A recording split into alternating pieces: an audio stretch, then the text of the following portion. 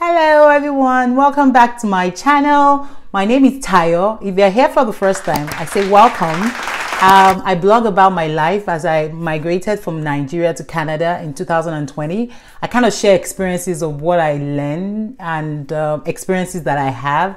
If you're returning, I say thank you. Thank you for always coming back to watch my video.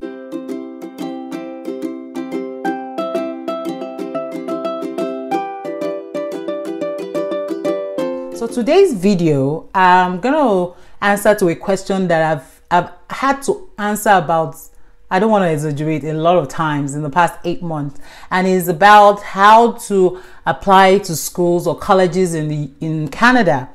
So as most of you will know, I just finished up my graduate certificate program at Sheridan College. I studied HR, and a lot of people have asked me, obviously because of the fact that I was in school, that how do I apply to school? I hear that I get grants, I hear that it's free of charge, all those kind of questions. So I always have to have a call or send a message on the steps and all that. I realized that why don't I just make a video? So when someone asks me that question, all I'll simply do is send them the link.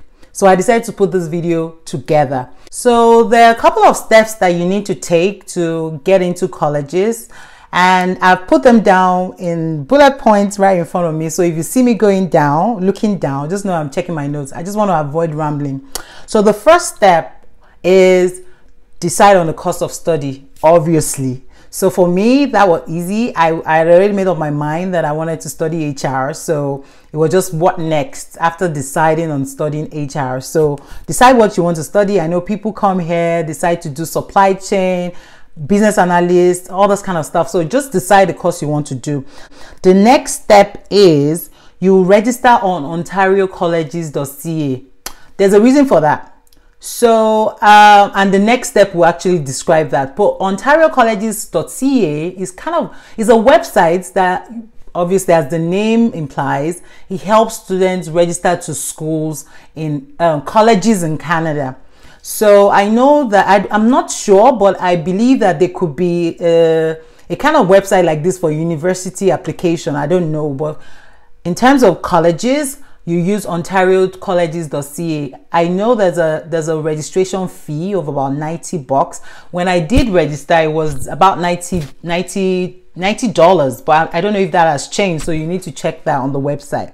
So once your application is accepted on Ontario Colleges, you have the right to apply to at least 5 schools. So you can do 3 if you want. I know I did 3 when I was applying because I kind of narrowed down my options at the early stage. So you have an option to apply to at least 5. One of the benefits of applying to Ontario Colleges is that those schools, when they eventually give you the offer to come study, they will require for you to send in your transcript. And you can't send it yourself. You have to send it either from your school or from WES. So a lot of us came into Canada through the express entry or the provisional nomination route. So we already use WES for our evaluation of our credentials. So WES already has in store the transcript that they receive from your school, which is a good thing. However, what we submit for immigration is different from what we need for going back to school. So for schools, we need a course-by-course evaluation. We can still be done by WES, yeah.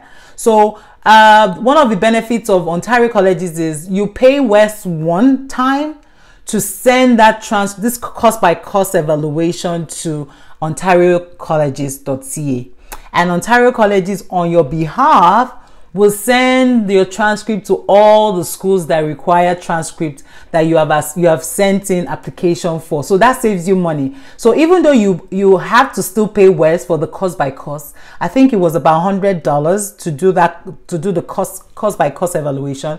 But it's a good thing because then you don't have to go back to your home country to get those transcripts sent. You know what I mean? So WES does all that work. They already have it, but even though they have it in another format, they immediately change it back to what is required for the school application. So WES now sends on your behalf to the the schools that you are to ontariocolleges.ca, who now, you know, shares it amongst the schools that you applied to. So that brings me to my next point, which was actually register on West. So I went ahead of it. So you have to register on West. As I said earlier, you need to get your cost by cost evaluation. So that has been taken care of.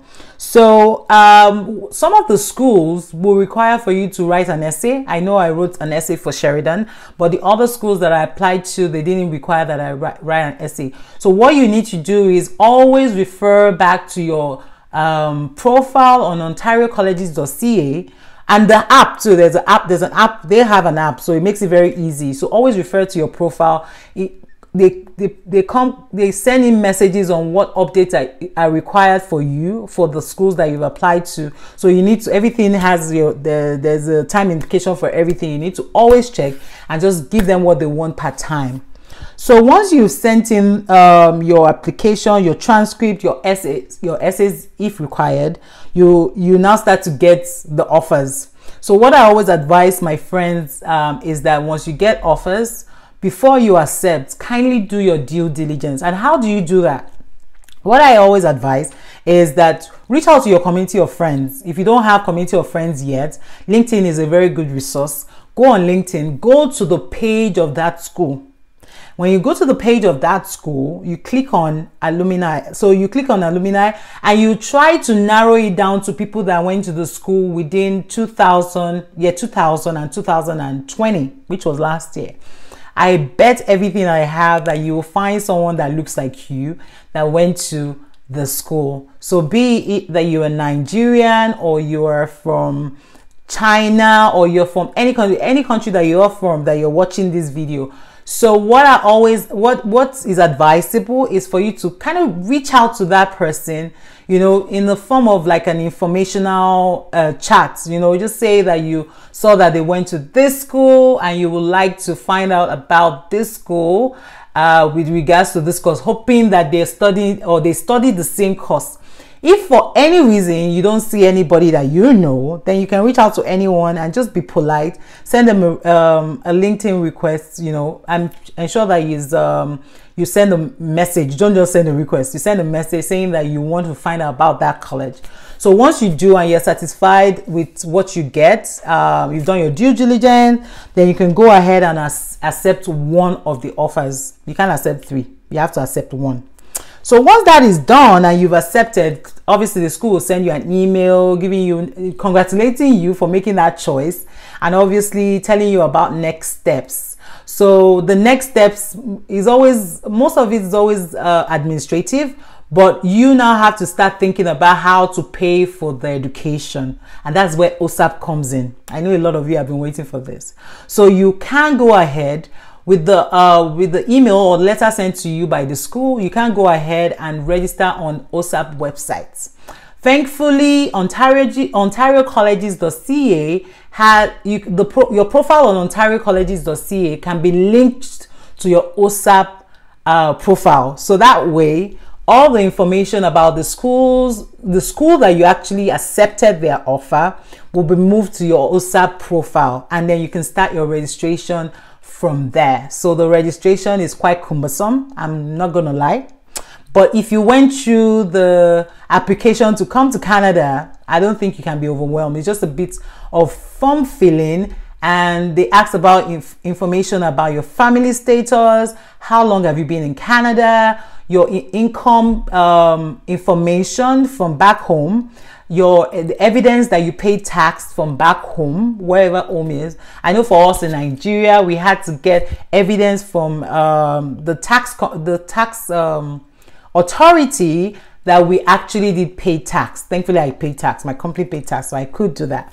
So you have to get all that information, fill a bunch of forms, but I mean, it's worth it if they're going to give you some money. So you have to do the work. So once that is done, your application is filled, you fill the form, then you start to get communication and messages from the OSAP. It's called National, oh, now I just keep my mind, but I'm going to put up here the name of the authority that is responsible for that. So they start to send you information, and they ask questions. If they need further clarification based on things that you filled on the form, they will ask you, and then you expect, everything is time sensitive, you're expected to respond back immediately, you know, because you know, you are the one trying to get something from them, so I expect that you respond immediately. Eventually, on your OSAP profile, you get a message telling you that based on all the information that you shared, this is how much money will be given to you. So the money given to you will be divided into two. There's going to be a part, which is the grant that is given to you by the government of Canada, and there's a part of it which is given to you as a loan. So the grant part of it would definitely include the full amount of your school fees and some more, depending on your status in terms of your income status in your house. Is anybody working? Is it that nobody is working? All that sort of stuff. So, and I'll just inform you that the full amount of your school fees would be paid directly to the school. They don't want to hear stories that you got the money and then you spent it or something happened to it. So they pay directly to the school. But at this point, they share with you an estimate of what you should expect. So they haven't given you the money, they're just sharing with you an estimate of what to expect.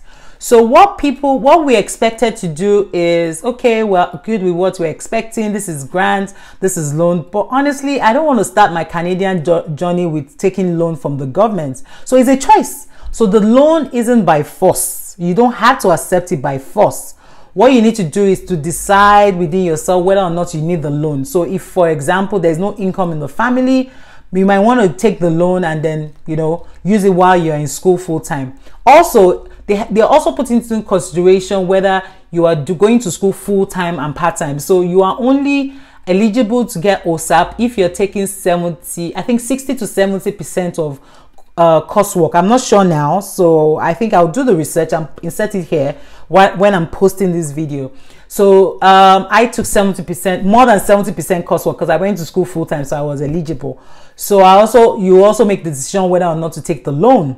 So if you decide to take the loan, you are expected to start paying back the loan 6 months after you graduate from school. So they give you a grace period, hoping that you get your acts together and you get a job within 6 months, and then you start to repay back the government some of the money from the the loan you took. I think that there's also provision for if you don't get the job, blah blah blah, but I really don't know much about that. But I mean, that is after you're finished school anyway. We're talking about before.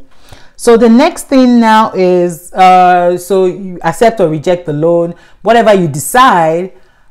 First week of school for me, I started school on the 14th of September. So the week of the 14th, or the week before actually, I got a notification on my profile in school that my fees have been paid for, and I could just download the receipt. So they paid directly to the school, and then the balance of it, whether or not you accept the loan, but the balance of the grant, you just suddenly hear in your bank account, and you get the money in it, because you'll have put in all that details when you were filling the form. So it's very exciting.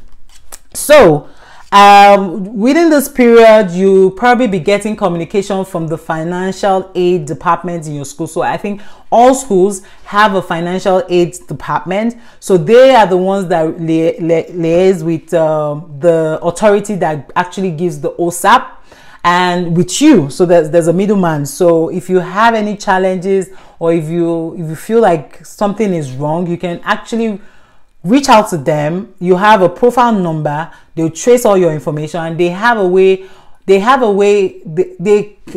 reach out to the authority on your behalf if there's a need. I would just mention here that in terms of the school fees, depending on the number of semesters that your course, and like for me, I had 2 semesters.